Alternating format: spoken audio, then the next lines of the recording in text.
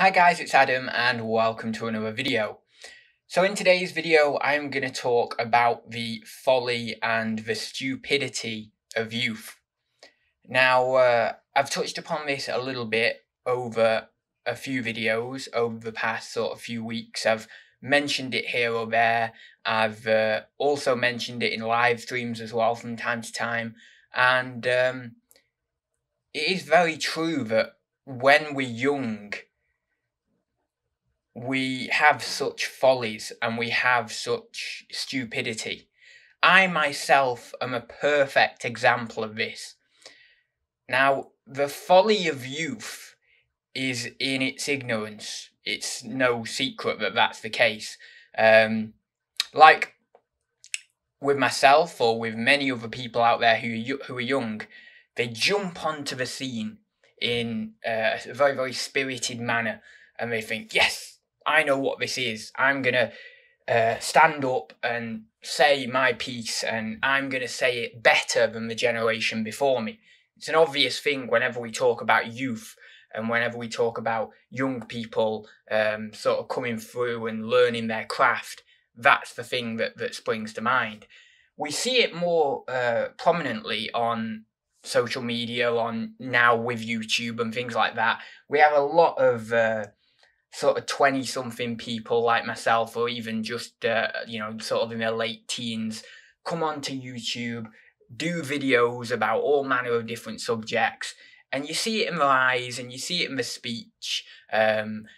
They think they know. They think they're 45. They think they're 55. They think they're a master of their craft. They think they understand all the intricacies of all these sorts of things. And they think they understand life and they've been through the ringer and all this sort of stuff. And so that kind of thought process lends themselves to kind of having this arrogance, which also is a falsehood and almost gives them a false twang of they're trying to be genuine, or they think they're all this, but actually they're not.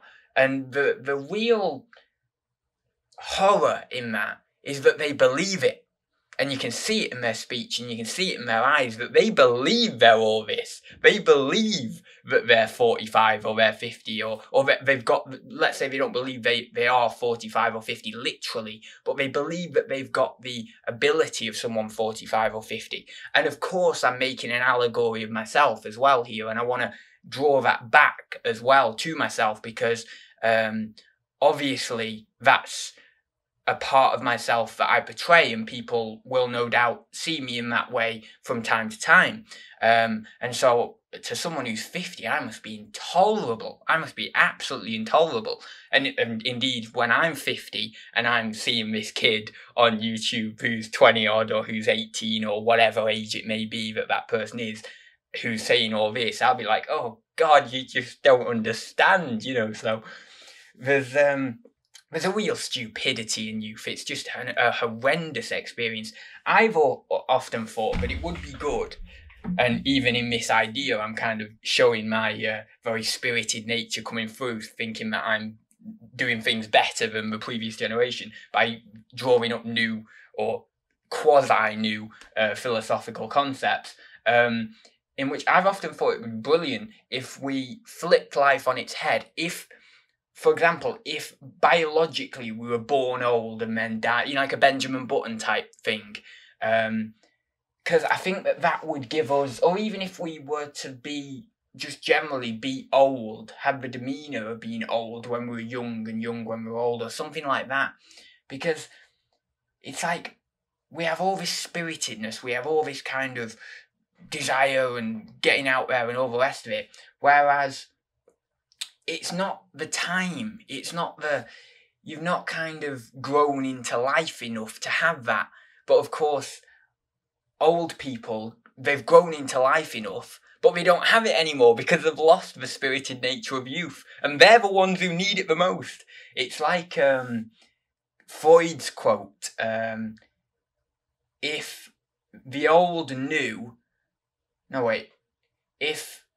youth knew if age could. That's the quote. If youth knew, if age could. And that is exactly right, you know. If, for example, I had all of the crystallized intelligence, all of the knowledge that someone's gained over a lifetime at, let's say, 75, if I had that knowledge now with the spirited youth that I've got as well, it'd be perfect, it'd be awesome.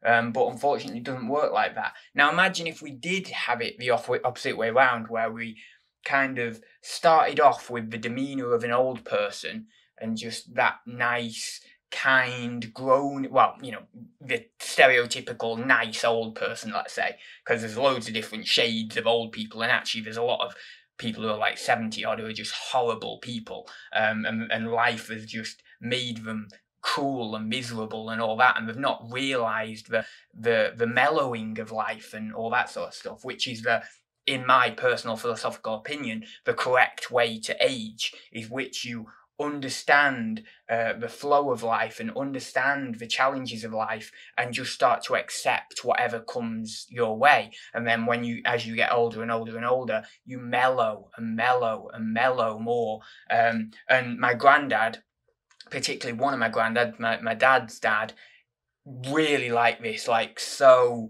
just accepting of whatever comes his way now. He's like, is he 82? I think he's 82 now, so he's really, you know, at that stage where he's just mellowed, and whatever happens, he's very calm, he's very centered, he'll just deal with it in a very present fashion, and so that's kind of, when I think about that idea of mellowing in life, I always consider my granddad, because obviously I have that personal association.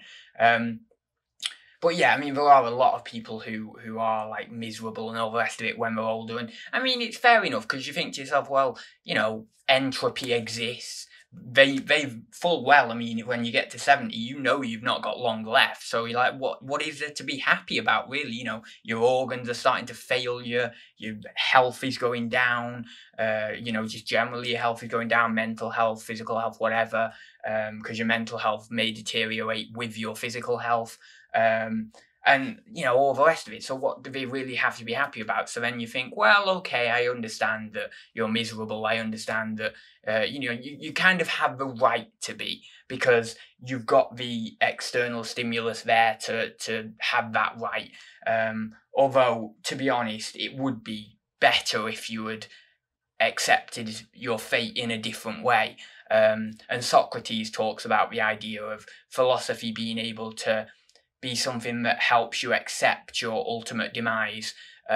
Whether I actually believe in that, I'm not certain. There's some philosophers that have contested it. I think Nietzsche was one of the philosophers who contested that idea.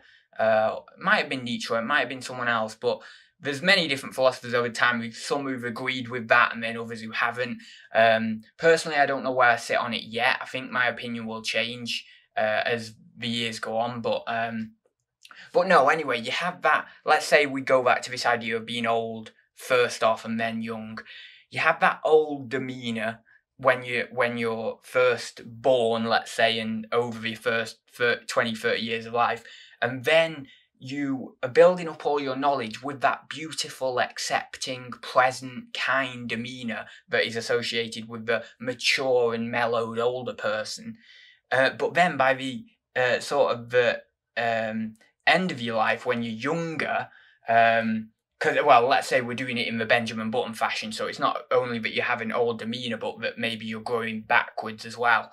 So then when you're older, but technically younger biologically in the Benjamin Button thing, you would be a person who's kind of had all of that accumulation of knowledge in the period where you're mellow and all the rest of it, and then you've got the spiritedness, but you've got the spiritedness of youth with all of the knowledge that you've gained over your life. So then you would have both. You'd have the best of both worlds. But then even in that situation, what you would realise is that the spiritedness of youth, you would actually grow to be more immature. So therefore you may have the knowledge, but you'd end up growing backwards and becoming more immature in the process. So it's like, yeah, okay, maybe that wouldn't work as well. But it might work better than what we've got. I'm not certain. But then you do think in these ideas, when you think about these ideas, you think, well,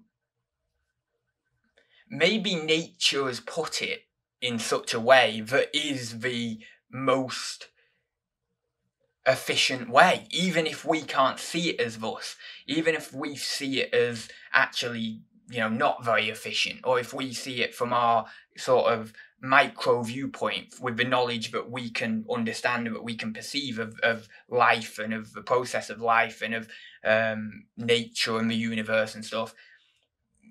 Maybe we see it as inefficient, but actually is the best way, or is something of the best way about it. Maybe it is that we do have to have the spiritedness of you first, gain the follies of that spiritedness and not have much intelligence at first, and then through the years gain that intelligence and be more centered. I think really the kind of the really sweet spot is like your mid to late 40s, because you've still got, your body, you can still use your body and all the rest of it. And even like you could argue 50s a little bit as well.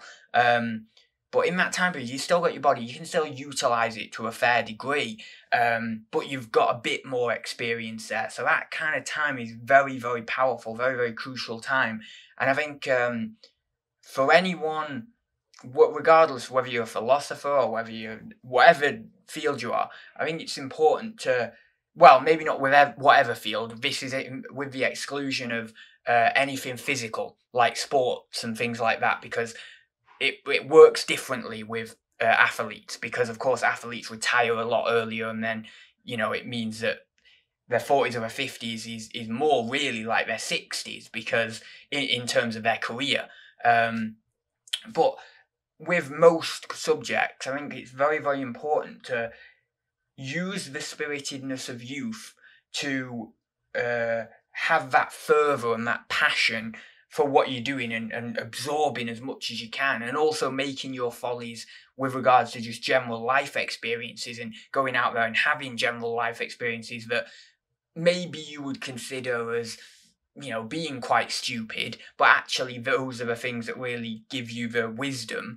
And then when you get to your 40s or your 50s, you've got, for one, you've really been very absorbed in your knowledge in your field for a good 20 years or so, and you've really used your young brain to attack knowledge.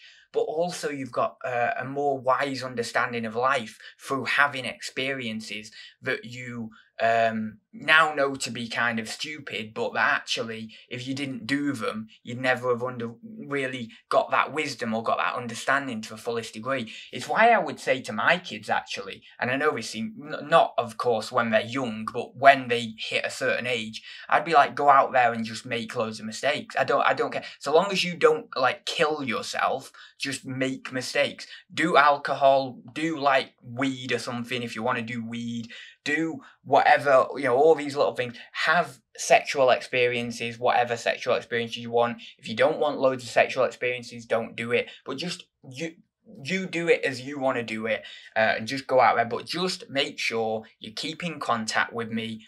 When you're going out for a night or whatever, make sure you don't bloody die. That's my rule. Don't die. But do these things, because these are the things that are gonna make you wise. Because I know it sounds stupid, how the hell does doing alcohol make you wise? But think about it, because if you never did alcohol and you were 45, having never drank, and then someone gives you a drink, you don't know your bloody limits, and you're 45. What have you done with your life?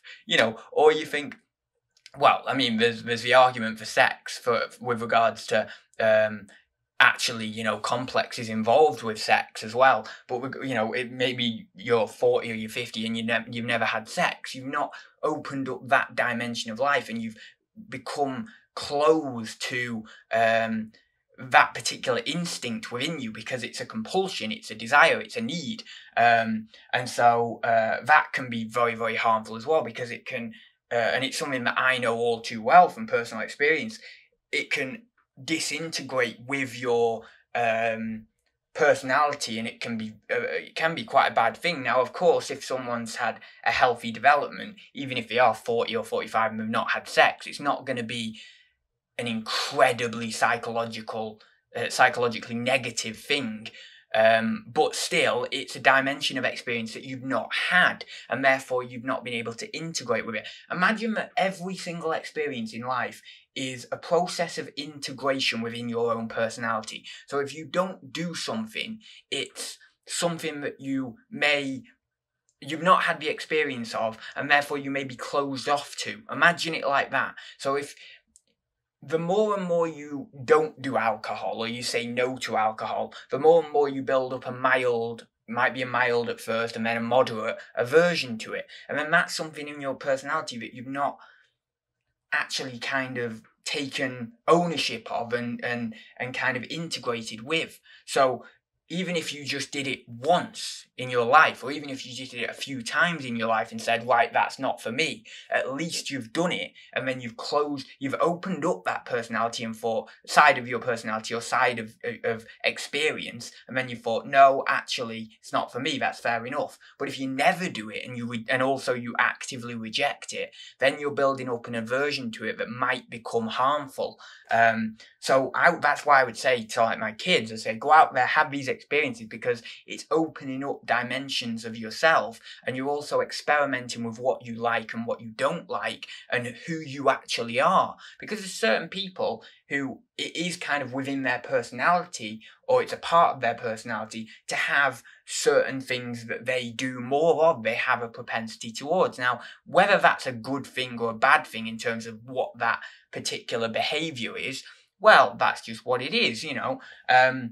Obviously, we've got to make the argument for the fact that if someone's like crazy drinking, or crazy smoking, or crazy doing this, or crazy doing that, then that could fall into addiction, and then that needs a treatment of itself. But certainly there's certain things, certain behaviours that people naturally lend themselves towards, and that becomes a part of their personality. It becomes a part of who they are, how they're recognised. We see this also in dress sense and things like that. So again, it would be something that I would encourage my kids to do, to experiment with their dress sense and say, well, look, I'll give you all these clothes. What do you like out of these? Who are you in your dress sense? Because it's about finding your individualised expression of personality throughout all these experiences, throughout all these different dimensions, and being able to have these experiences, accept the ones and filter in the ones to who you are, and keep those ones, and then reject the others that just simply aren't who you are, or that are harmful and that you don't particularly want to indulge in them too much. So therefore, doing that, we get to understand a bit more of who they are, and a bit more of how they want to move through life. And of course, you let's say in the idea of certain behaviours, such as, for example, someone has experiences with drinking, and then they go down this kind of route of drinking quite a lot, or they go down this route of, you know, just they've got a bit more of what we'd call a behavioural excess of drinking alcohol. Maybe not quite to the level of addiction, or maybe to the level of addiction, it doesn't really matter. But you see, even doing something like that, or even having that experience, if that individual can combat that and get over that, it then also integrates their personality and allows other parts of their personality to flourish as well. Now, unfortunately, not everyone can fully get over addiction, and there's a lot of people out there who have had addictions and they say that they've got over it, but actually it's still working in their mind. They're still addicted to the ideas of the addiction. So, for example, what I mean by this is, okay, you have someone with an alcohol addiction, and they get over it, and well, they kind of get over it. What you would call it in a psychological sense of kind of got over the addiction, because they don't really do it to the extent that they once did it. But maybe they still, let's say they are a drinker, they have been quite a heavy drinker, maybe they still drink. And you can see it in their eyes. It's a very empirical observation, but you can see it when someone's been an alcoholic for a long time, and then they speak about drinking. you automatically know that they're addicted to the thought still. They're addicted to the thought of alcohol, to the thought of having a drink. And so it's not fully the complex there of the idea of the addiction that's working in their brain. It hasn't fully gone. And it might very well be that the addiction to the thoughts of the addiction that remain, and the addiction and the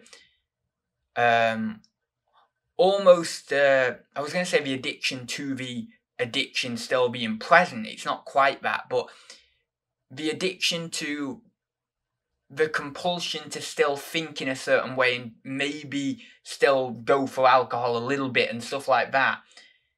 That might be a product of the fact that it was that particular behaviour of drinking maybe so behaviourally entrenched over a very, very long time period. You know, it's so cemented in the brain, that behaviour and those memories, and those emotions with regards to those experiences with that behaviour, that is obviously always going to be the case. That's always going to remain. They're always going to have this little look in their eye for that particular thing, whether it be a vice of smoking or drinking or whatever. They're always going to have that. It might be the case, but I am certain that there are many people out there who are able to get over addiction fully, like in a very, very full capacity. So it might be that those people I'm talking about are kind of subset of a grouping, you know, of a tiering system within getting over addiction, or having fully got over addiction. Now, I've not looked into the scientific literature on addiction, so I'm just speaking here from an empirical and a philosophical viewpoint. I'm not speaking wholly from a psychological viewpoint. I'm speaking partially from a psychological viewpoint, but not particularly. More just from my own observations on reality, really. But if I was to go into it massively in a psychological viewpoint, obviously I'm speaking a little bit in that viewpoint because of talking about behaviorism and things like that, but I've not really looked into the other like scientific literature on addiction or anything like that, like for example the neuropsychology of addiction or anything.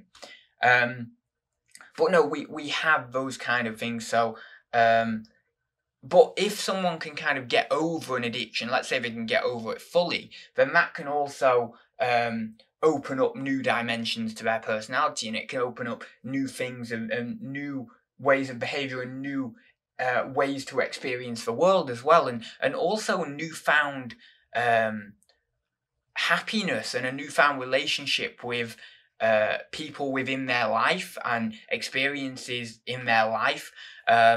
And of course, it may remove any sort of depression, or and you know, maybe there was kind of this, people kind of have this cloud of depression, nihilism, this kind of just real, very negative cloud of experience over themselves when they've got something like that, when they've had something like that. And so when they come out of it, they've not got that cloud anymore. So it's almost as if there's energy, there's mental energy freed up. And so they do feel happier. They do have more energy. They're able to get out there. And of course, there's ties like physiologically in terms of, obviously, if let's say someone's been a smoker or someone's been a drinker, then smoking and drinking are obviously going to affect the energy they have physiologically. So when you get rid of that, then of course they're going to have more energy in that sense. And of course, just their organism is going to work more efficiently anyway. And then that's going to obviously go to affect the subjective mind, their mind and the way they feel. So of course you've got that side of it anyway, quite logically. So you know, you've got that. But in terms of getting back, I suppose, to the subject and getting back to this kind of folly of youth, it's an odd one because, you know, we always, when we're young, there's such this passion, this real drive, this desire to say, look, this is what I know, this is what I think it is, and this is where I stand. And we so get into that, and we so think about that, and we so compel ourselves in that direction when we are young. And there's so much of a lack of perspective. And many people, many of the kind of the 21st century motivational speakers and all this who are very, very big on YouTube, specifically Gary Vee and those like that, speak about perspective. And it's very, very interesting actually as a topic. There is in young people a total lack of perspective. I mean, we could speak about this. I'm going to do a separate video on the philosophy of death, which will be a very lovely video, of course. I'm going to do a separate video on this. But a lot of young people have this idea that they're not going to die. You know, you speak to people and you talk to them, and they're so entrenched in the everyday. But like, oh, what are you doing next? Oh, what are you doing tomorrow? What are you doing? Oh, you know, all this. They're oblivious to it. They don't know that they're going to die. Has anyone who's young, let's say, who's 17, 18, 20, 23, whatever, my age, 25, have they really thought about death? I don't just mean, yeah, of course, well, we all think about death in a fleeting manner. We always think, well, oh, I'm going to die one day. Ooh. Well, you know, tomorrow I'm doing this, you know, and, you know, so you get that. You get this kind of, oh, I'm going to die one day. That's really quite odd. That's really quite depressive. And then something happens, and then your psyche almost suppresses it, or you almost suppress it immediately, and you flow on with the conversation. And so when, this is the weird thing I've never understood this, because since I was 13 or so, I've always thought about death, always, so much. And yes, it is a neurotic tendency by the way of myself, but it's also one of the reasons why, it's one of the reasons that's tied to certain instincts that I'm very good at getting myself into, and then those specific instincts are the very thing that have allowed me to think, along with my intelligence and stuff, have been allowed me to think and be able to get to a very good level of understanding empirically about certain things that other philosophers and other psychologists have talked about. So it is, in one bizarre way, any level of neurotic tendencies that have, and we could also discuss this in a much wider manner, in terms of other complexes and neurotic tendencies that have, which I won't discuss now, but because it'd just be it's not even the video. I'd do it in another video if I was going to do it. But those, let's say, other complexes, other neurosis I've had, is actually the thing that has gone to lead me to being, let's say, in a zone of compulsive thinking that has allowed me to be able to experience things in a higher level, let's say, than certain other people. It's weird. It's almost like my neurosis has developed a obsessive compulsive disorder that has then actually cemented itself and identified itself with intelligence. And so because of that, it's behaviorally reinforced itself over years. And then it's meant that I have actually been able to have a better connection to the subfacet of the of trait conscientiousness, the big five trait conscientiousness, of industriousness, which means that I can I've kind of specialized for inquisitive intelligence on a compulsive thinking level. It's incredible. It's genius what my neurosis has done. It's the weirdest thing. My neurosis is my genius. I can't even believe it. It's like ridiculous. It's like, it makes me question myself, because I think, well, maybe it's my neurosis, but I don't think it is, because I've looked into it enough to discern that intelligence is quite separate from a neurosis. But what seems to happen is that the neurosis can, in certain circumstances, reinforce intellectual impulsivity, or kind of the compulsion for intelligence, which then means that you then kind of become directed more intelligence, and then obviously you can become wiser in the process, not only from the pain and suffering of the neurosis, but also from the intellectual inquisitiveness that has come as a partially as an innate process, but also partially as reinforced from the neurotic tendency, which is very, very weird. Anyway, where was I at? Oh yeah, so the whole death thing. So anyway, it's always been really, really weird for me because I've thought about death from such a young age. And I've had this before in conversations, and it's really, really odd. It really, I don't like this as well, because I think, why do people be so closed off to it?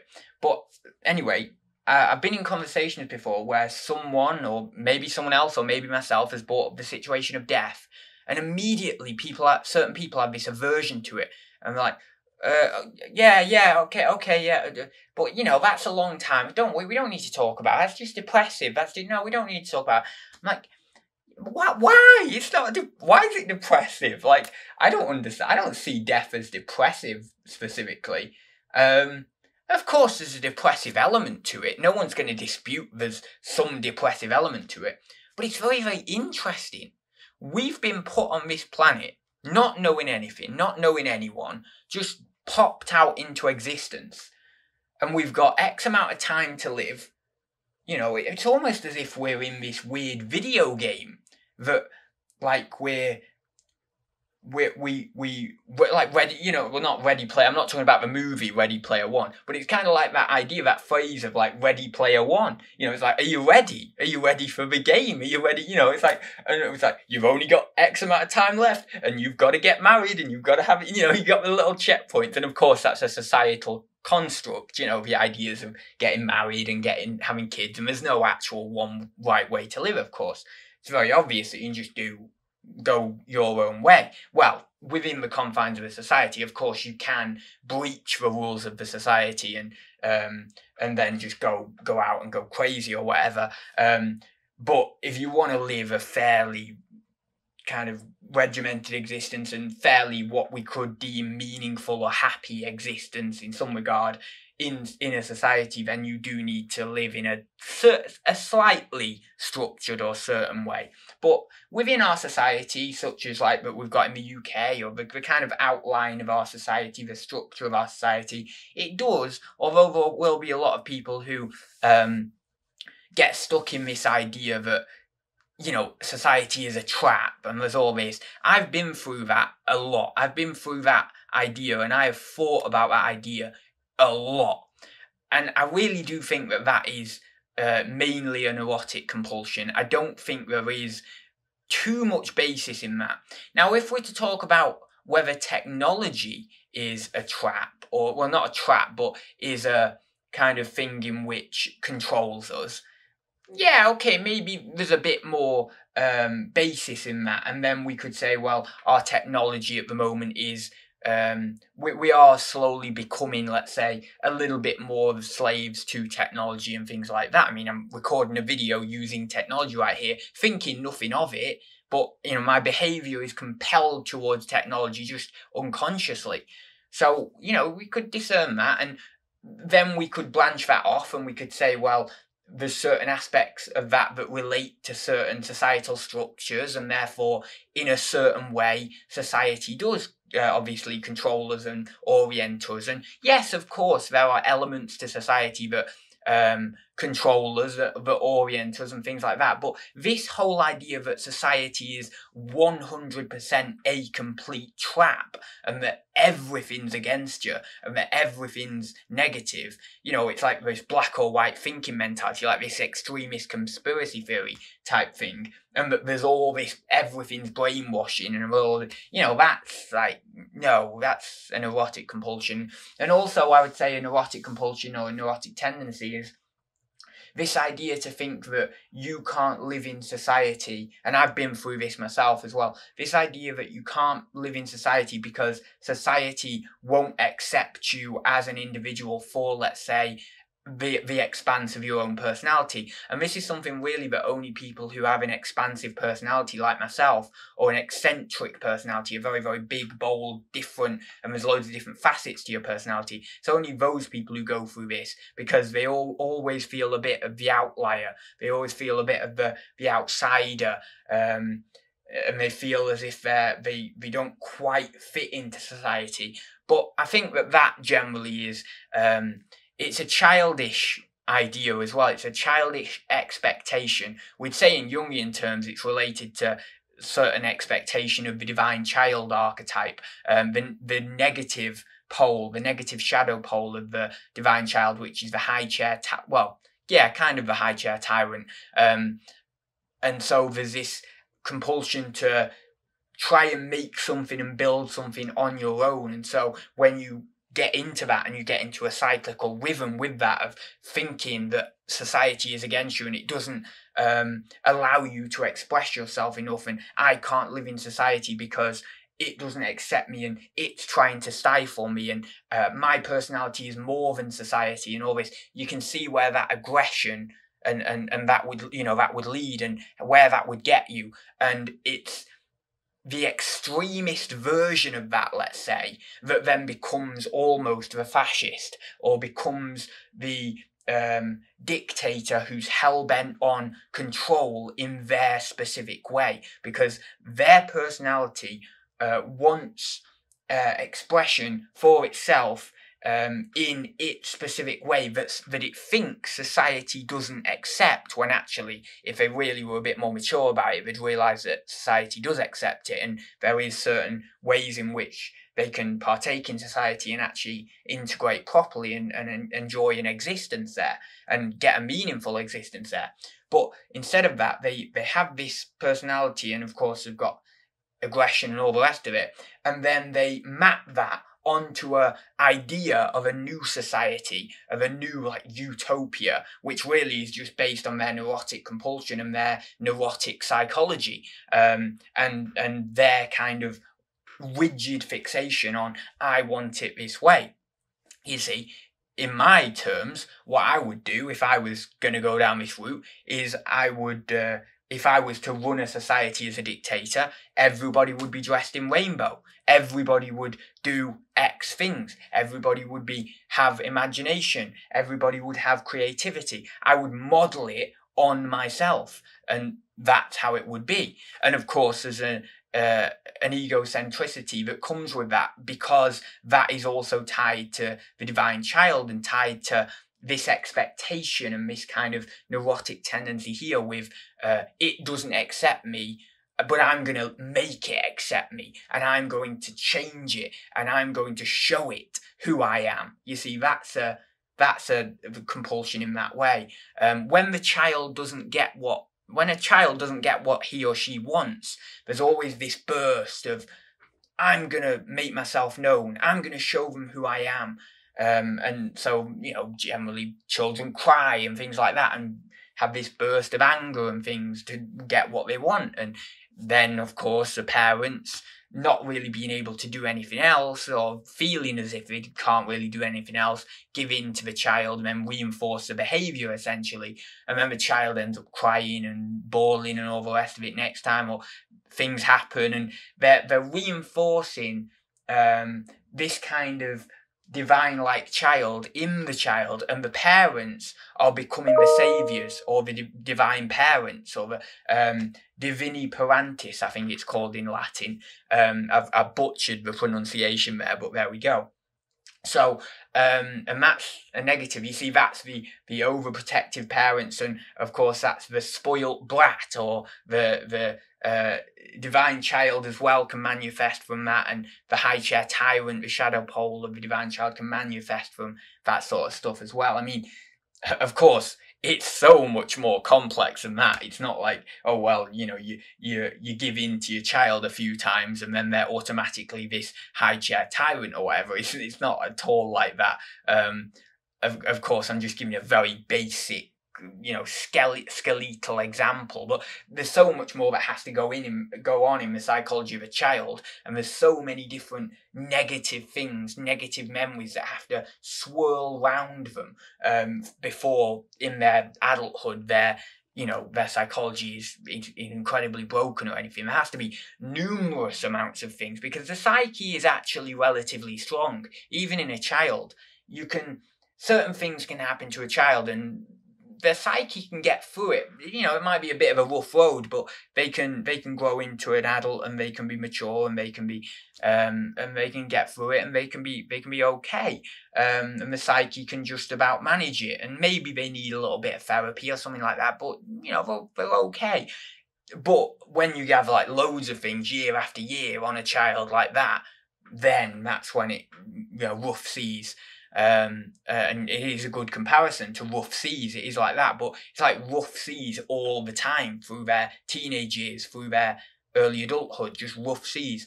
If they don't sort themselves out, if they're not conscious of their neurosis, or they're not conscious of how these complexes are affecting their behaviour, and they reinforce the complexes negatively, God, you better watch out for that individual. Jesus, they could destroy people. I mean, I'm not meaning they would become a killer or anything like that, although if it was like an extreme situation, it may depend on the obviously the functionality of their brain as kind of maybe a genetic component. Maybe they've got something genetic within them. Maybe there's a genetic component of a certain disorder as well that reinforces that, and they've had all this crap in their life. Then that would breed someone like that. But they could hurt people in terms of being very, very horrible to people. They could destroy their friendships. They could destroy people's lives and things like that because of all the complexes they've got, even if they haven't got a genetic association to some sort of disorder or whatever it may be. But anyway, getting back to the situation. So yeah, there's people who think about death, like that. But it seems quite interesting to me, and quite I don't know, just very, very cool to think about death, and to think about, well, what could it be? What is this? What do we experience here? What do we think? Why are we the way we are? Why is it that we're born and then we get this amount of time, and what is it that we need to do here? And do we need to be anything other than who we are, or is the point of life to express who we are and to try and find who we are? What actually is it? And there's a lot of interest in that, but a lot of young people don't actually consider that, and that's a problem, because by the time you get to 40 or 50, they're still not really that comfortable with death. There's even a lot of people in their 40s or 50s who are quite anxious about death now, and so that's kind of quite odd, because you would expect, you have this, certain people would have this wrestling with death. This is what should happen. You have a wrestling with death in your youth, and you have experiences of which are challenges that you have to overcome, whether physical challenges or mental challenges, getting over complexes, or doing crazy, wild things that young people do, like swimming with sharks or climbing up mountains or doing all these things. And these are kind of like markers to your acceptance of death. And so being able to get comfortable with these certain things and being able to overcome these things, and also at the same time wrestling with the problem of death in a philosophical setting, just, occasionally here and there for the average person, because obviously, unless you're like someone like me who's just always, constantly over the top going into it. But for the average person, wrestling with it here and there. And then you get, in your 40s or 50s, more of an acceptance of that. That's the way the person should do it. The everyday person should do it. And the individual who's a philosopher or a psychologist or someone who's really looking into these things and introspecting, they're on a different path. They're on a different it's their job, you could say, to look into death. It's their job to really, really go down. They've not got a choice. If you're a psychologist and you haven't really or if you're a philosopher, I should say, rather than yes, a psychologist as well, but yeah, a philosopher as well. Both, really. But if you're a philosopher who hasn't wrestled with the problem of death to a real, incredible, ridiculous, compulsive degree, then it's not really that you've thought about philosophy. And to be honest, there isn't a philosopher out there. I mean, a true philosopher. If you're watching this and you are a true philosopher, you will have thought about death, and you will have thought about it practically in the same level as I have thought about it. So therefore, that's how it should be for the philosopher. But yeah, I think that this is something that's again, the stupidity of youth, that youth don't think about it. Youth don't think about death. They don't give it the attention it deserves. Death should be respected. Why should it be respected? Because we are placed in this life and we are fated. We are fated to die. In our life, we're not fated to get married. We're not fated to have children necessarily. I mean, if you believe in the philosophy of fatalism, then yes, you believe that you're fated to get married or you're fated to have children. But let's remove the philosophy of fatalism for a second and just say, well, all these different things that happen in your life, you're not fated to do them. They may come, they may not come, right? But you are fated to die. Everybody dies. That's the one thing. That's the one thing. So why shouldn't we give that respect? Why shouldn't we look into it? Why shouldn't we exactly scratch our heads about it and think, what is this thing? What is this thing? And then when we're done doing that, and when we're done thinking about it, why then don't we go out there and live for as much as it's worth to live? Because, you see, if you're going to think about death, here's the prerequisite. If you're going to think about death, you have to equally think about life as much, if not more. Because thinking about death, Alan Watts says this, thinking about death in the sense of what is after death, and maybe even philosophizing about the fact that there might be nothing after death, thinking about that is a creative force that allows you to live properly, that gives life more richness and more meaning. Just like you're putting manure on the fields to grow better crops, to have a better harvest of crops, so when you think about death, what you're doing is you're putting manure on life and making life grow better and making the crop of life more bountiful. Because if we thought that there was eternal life, it would get mundane, it would get boring, it wouldn't be life, it wouldn't be exciting anymore. If we lived for 5,000 years, we would just waste half of that. Well, I've got loads of time, I'll maybe go to sleep, I'll have a nap, or, I'll just do a bit of, something or nothing today, or just go for a walk. I'm not going to do much, I'm not going to strive for anything beyond myself, because, well, I've got all this time, you see what I mean? So, but when we think about death and we think, well, we've got 75 years, or we've got X number of years, obviously it's different for different people, but we've got this amount of time, and then after that, I don't know where we're going to go. Are we going to go into nothingness? Am I going to get a new body in some sort of idea of what I've termed the ecological changeabilities in consciousness, referring to the dream time idea of this idea of, well, the cuckoo, I think, what is it? No, cockatoo in the book that we read the other day on, I think it was The Experience of Zen. The cockatoo dies, and obviously Wan, the crow, says he's not, for as far as we know, he's gone, but what's happened is he may reappear somewhere else. So it might be the case that our consciousness changes with ecology, just like our physical body. Our body breaks down, changes into the environment and goes in and to renewing something else in the environment. So does our consciousness, and our consciousness may be disposed,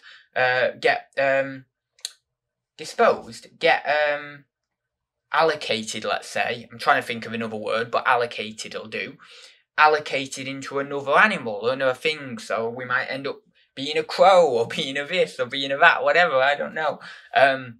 Or being, I don't know, an elephant or a dolphin or whatever it may be. So that might be the case. Or maybe when we die, we do go to some sort of place like heaven or hell. And can you imagine what heaven would be like and all the amazing things? And do we come back as ourselves when we're like 60? Or maybe we die at 60. Do we come back as that in heaven? Or do we come back as when we're like 21? Because I'd prefer to come back as when we're like 21. Obviously, many people have had this idea. Well, do we come back at that kind of age? Or, I wonder what's there. Is there, beautiful women there? Is there a selection of beautiful vegetables and fruits and meats and fishes and all this beautiful stuff there? Do we get to see God? Do we get to actually go up to what you would imagine is this fantastic, elaborate, exquisite palace with beautiful architecture that reminds you of sort of Greek architecture or Greco-Roman architecture? And is there kind of these beautiful seats that are adorned with wonderful upholstery and beautiful colours? And do we see God sat on that throne? Is God an actual person, or is it something else? Is it does God take the form of a computer or a bottle, or does it take the form of a stone, or what is it, or when we go to heaven, is it actually something different? Is heaven personalized for every single individual? So does that mean that a porn star will go to a porn star heaven, and a shepherd will go to a shepherd's heaven, and we all have these personalized heavens that are like little cubicles that are cemented in a wider network of cubicles that essentially formulated this big patterning system that then is the supra heaven, essentially the super heaven, which is like the formulation of all the billions and billions of personalized little cubicle heavens. Is that the case? Do we go to hell? What's hell like? Do we stay there forever? Is it eternal? Is it really eternal damnation? Do we burn in hellfire? Is that what we do? Do we see Satan himself, the devil? Do we look at him and we just scream in sheer terror? Do we burn with our intestines in lava and at 5,000 degrees? Do our eyes fall out their sockets, and do we feel all this pain? Is this really a feeling that we have? Can we feel in hell? Can we feel in heaven? Are our sense organs working? Do we actually have a body, or is our soul free? Is it some sort of entity, some sort of cloud in which we're just this cloud of vapor that has some sort of consciousness, and we're freed from bodily existence, but we can potentially still experience in some dimensions? Can we maybe still eat in that manner? Can we still maybe have sex in that manner, even if we are just a cloud of vapor? Maybe we can. Maybe there's a way we can experience that, but that we don't experience the pain side of it if, let's say, we're in heaven. If we're in hell, do we get poked repeatedly by little devils? What do they torment us with? Do they torment us with our past lives on earth? Do we have past lives? Is that something that is the case? And does our soul reincarnate itself into another body, and then after a certain number of bodies, does then it get allocated to heaven and hell? Maybe we need 100 lifetimes on this planet, and then the aggregate of those 100 lifetimes in terms of our morality, in terms of what we did, in terms of how we behaved, maybe the aggregate of that then gets allocated towards heaven and hell, dependent on those 100 lifespans. What is it? Do we go to the Viking hell, in which you're made to drink goat's piss? Or do we go to Valhalla, and maybe we have fights in Valhalla and things like that? Where do we go? What happens? Do we go and sit with the Hindu gods? And do we watch the Vishnu Leela play out? Do we look at the earthly existence from now the place of the gods, because we've ascended to that place? Where is it that we go into these different realms? Is it that these things things happen? Is it that these experiences are something beyond ourselves, are something real, or are they simply mythological stories? Are they nothing? Is it that we just go into nothingness? Is it that the atheists are completely correct? Is it that that is the case, and that we are locked up forever in nothingness completely? And it's not even that we are locked up forever, but we're just nothing, completely nothing. And what does that mean? Does that mean that that's like sleep? And if that's like sleep, does that mean that sleep is nature's parallel of death so deep? Does that mean that sleep is itself death? And does that mean that when we go to sleep, we wake up in a parallel universe that is exactly the same as the one that we fell asleep in, but that actually we've been transferred to that parallel universe in which there's millions upon billions upon trillions of these infinite amounts of parallel universes that are playing out, that every time we go to sleep, we regenerate into another one of them. And actually, that means that in some way we have actually died, and that the previous day's version of ourselves is, yes, in line with the version of myself now, but is it that actually there is a death that's happened there, or a transfer or a teleportation that has happened there into another universe, because death and sleep are synonymous in some regard? Is it that when we, like the Buddhists say, when we attain some sort of state of nirvana in Pure Land Buddhism, we get to sit on the lotuses, and we get to sit there in pure bliss, and we absorb in reality, just in this state of complete nirvikalpa samadhi, and we are in perfect enlightenment, sat there on the lotuses all together, thousands of people on lotuses in the Pure Land? Is it that we become a hungry ghost? Is it that our mouths are too small and our stomachs are too large and we can't satisfy our hunger, and that we're walking round and we want to eat and we want to eat, but we can't satisfy our hunger, and we feel tormented by this? We feel as if we want to satisfy our hunger, but we can't do. We're worried, we can't understand, we can't access that real deep hunger, that instinctual hunger that we need, that unconditional hunger that we must have.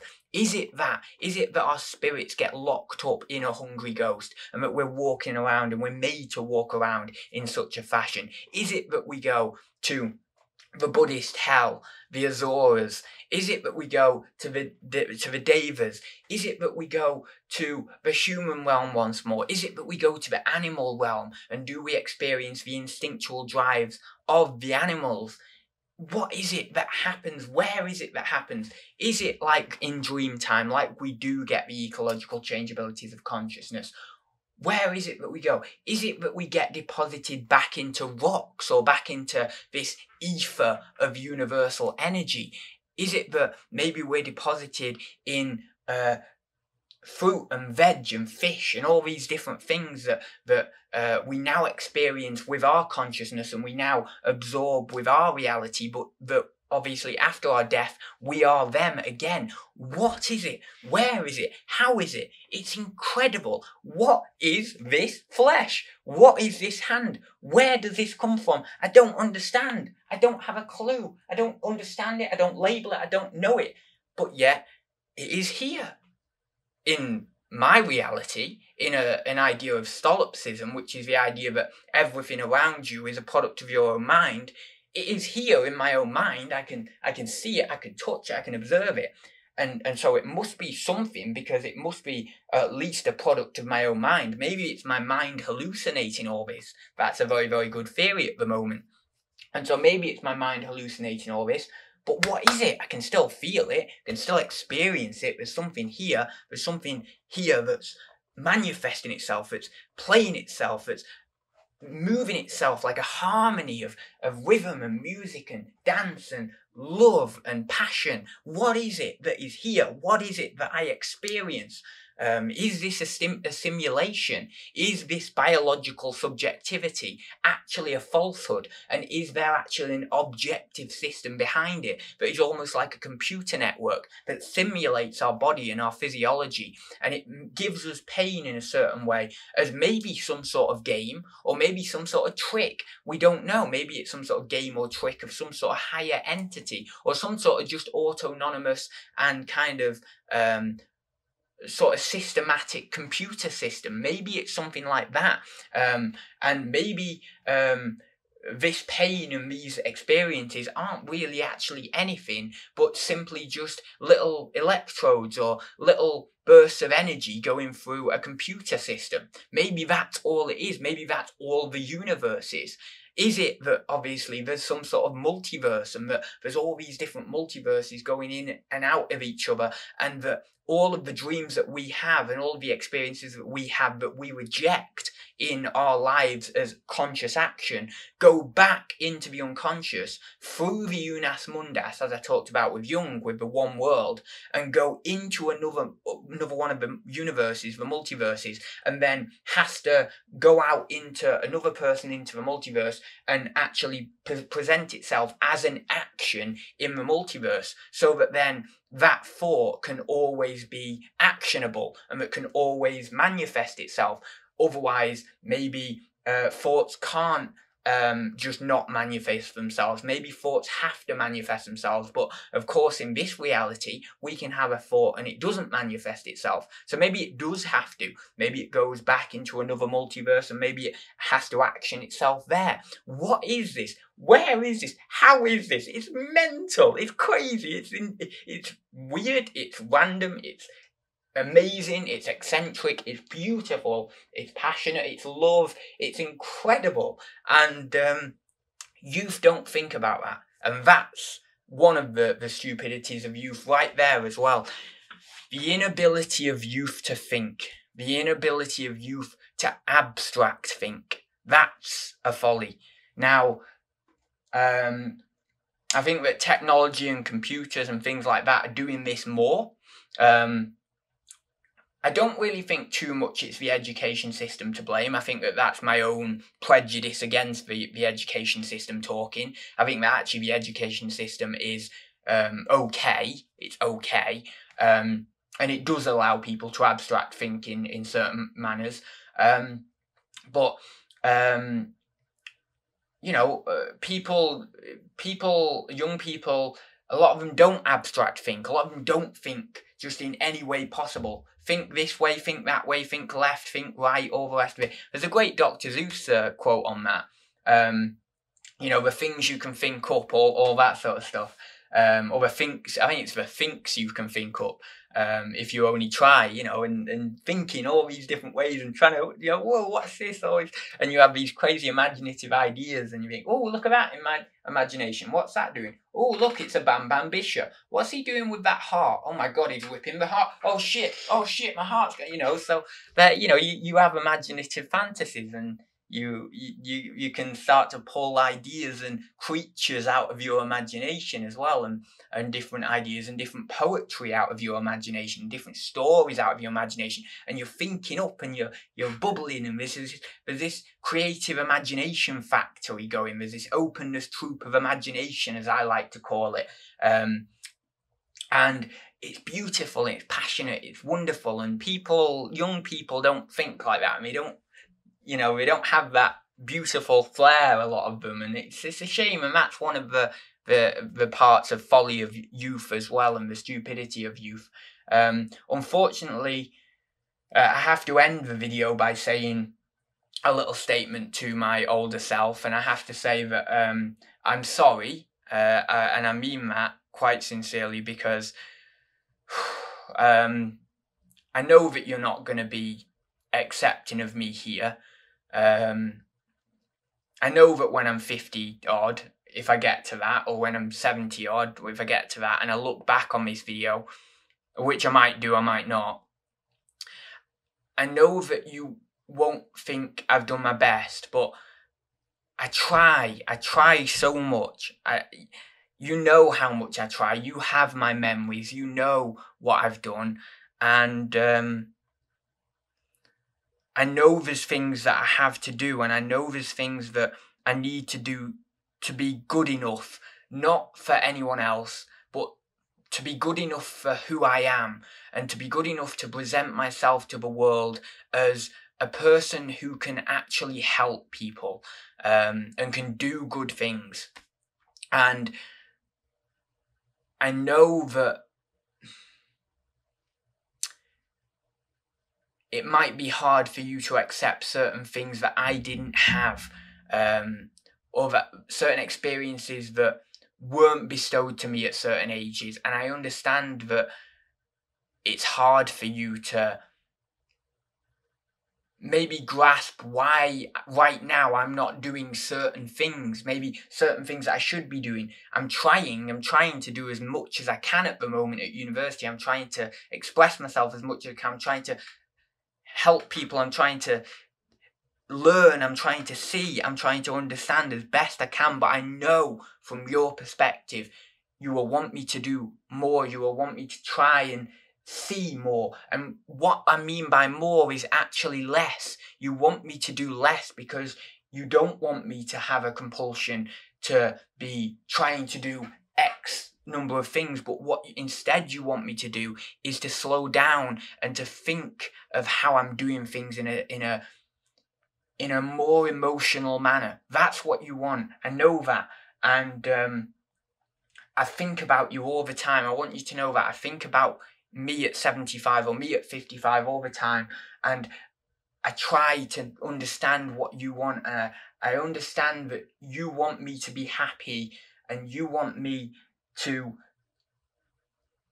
slow down and to be considered, and not to read things that I'm just reading for the sake of reading, or I'm trying to do things for the sake of idolization, or trying to be someone just to be someone. I know that what you want fundamentally is for me to be the genuine expression of personality and the individualized expression of personality that I need to be. Not that I want to be, not that I strive to be in some sort of egoic manner, but that I need to be, that who I am. And that means, from my point of view, from my perspective here at 25, a sacrifice, a getting rid of certain things that I want to cling to. And I'll try. I want you to know that I'll try to get rid of those things. I'll move forward the best I can, and I want to get to you. I want to realize you as someone whole, as someone accepting, as someone kind, as someone strong as well, as someone passionate, as someone eccentric, of course, because that's my myth in life. But I want to get to you, and I'm going to do that in the way that I do that. I was going to say the way I want to do that or the way I need to do that, but I'll just do that in the way I'll do that. I can't have any control particularly over it.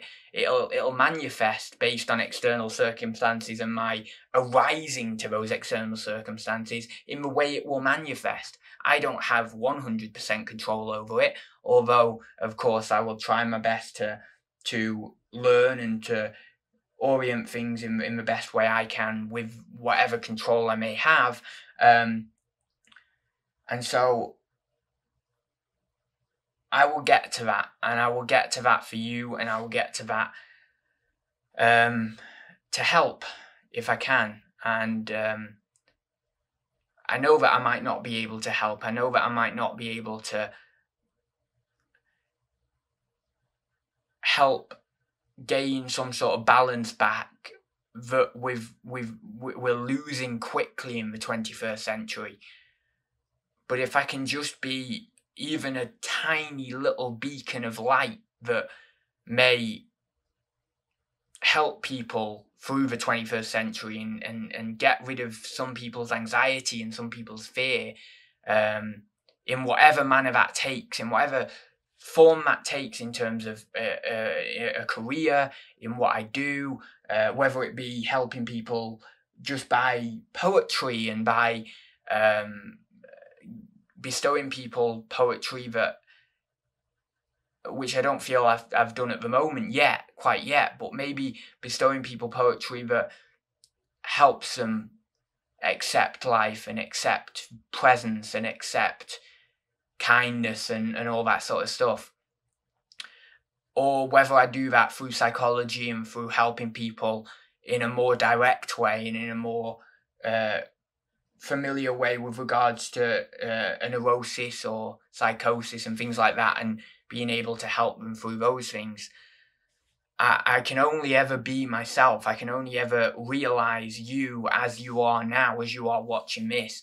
And because you're already here watching this. You're here watching this now. And so by that logic, I always have to become you. And so I'll try and make sure that it's a good one. And I'll try and make sure that I don't go down the wrong path, which is hard, but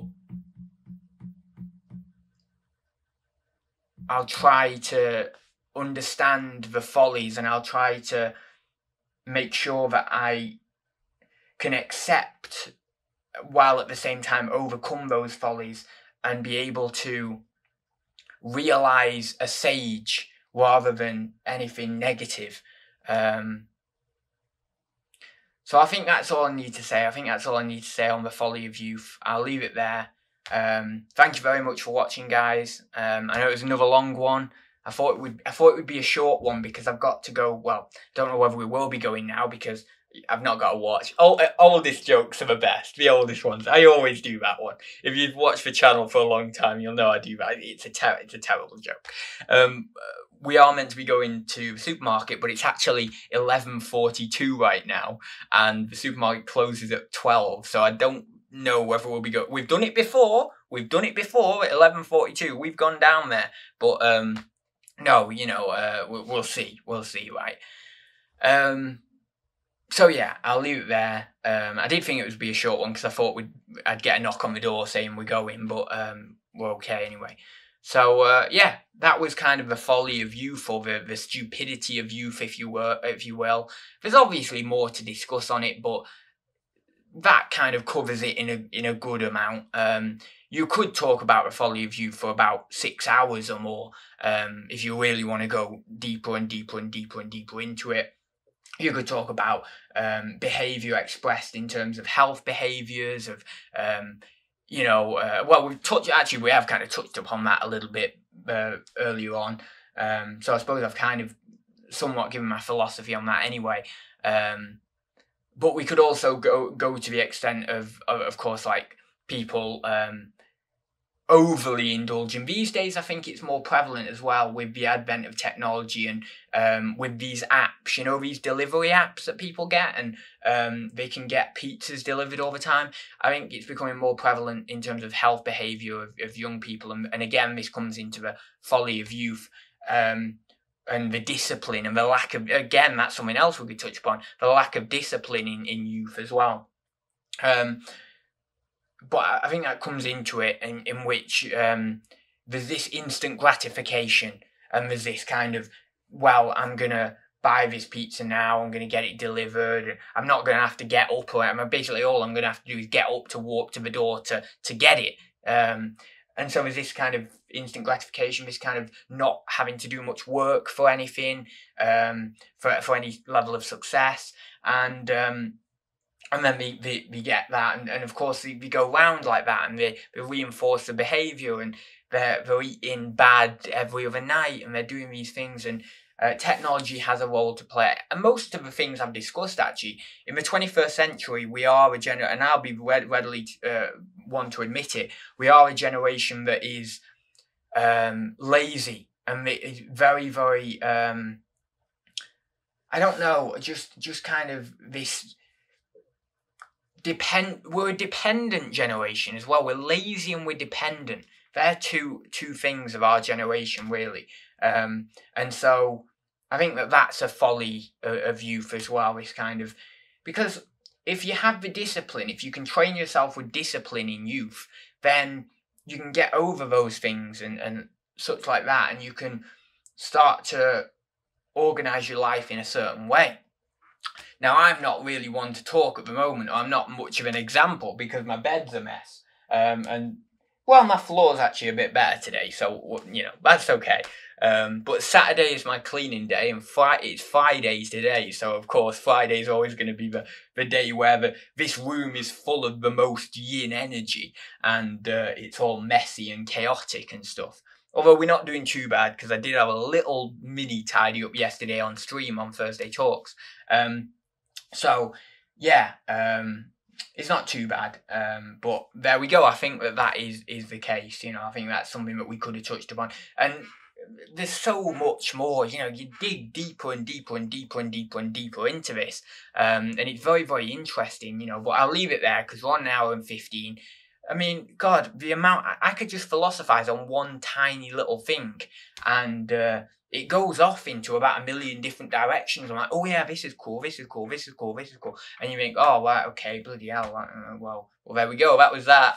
Enjoy, you know, that's the eccentricity coming through. So I'll leave it there, guys. Thank you very much for watching, and I will see you in the next one. So see you very soon.